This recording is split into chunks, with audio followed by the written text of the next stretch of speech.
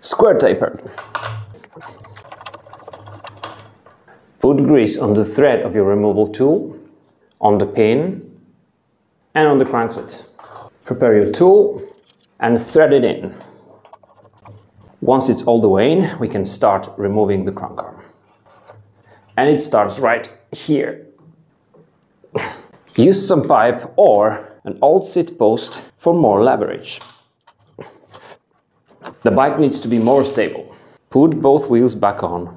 Put the bike on the floor. Now the bike is much more stable. This is a very uncomfortable position. Secure the crank arm to the chainstay with a zip tie. Now it gets much more comfortable. If it's still very stiff, use some penetrating spray on both sides of the crank arm. Whoa!